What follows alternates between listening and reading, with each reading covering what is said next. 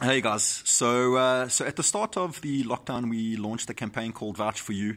The idea was to set the target at 40,000 rand, and then use those funds to issue food vouchers to people that are vulnerable and in need. We launched the campaign, and a couple of weeks later, we were sitting way above target. And I think to date we've raised just under or just over R1 million for this initiative through BackaBuddy. And as a result, we have fed, I'd say, close to about 20,000 people. There's still a few more vouchers that need to go out, but it's been a heck of a successful campaign, and very exciting for us because it just shows the intent and the goodwill of South Africans rallying together and putting their funds together to try and help those who are most in need. So it's a really successful campaign, a really successful initiative.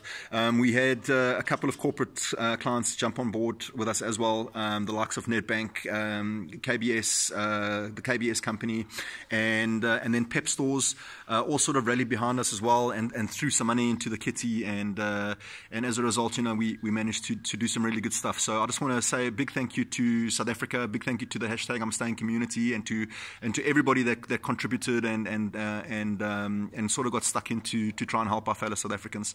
Really amazing result, and it's a good sign of things to come. Be blessed, South Africa. Take care. Love you, Mzansi.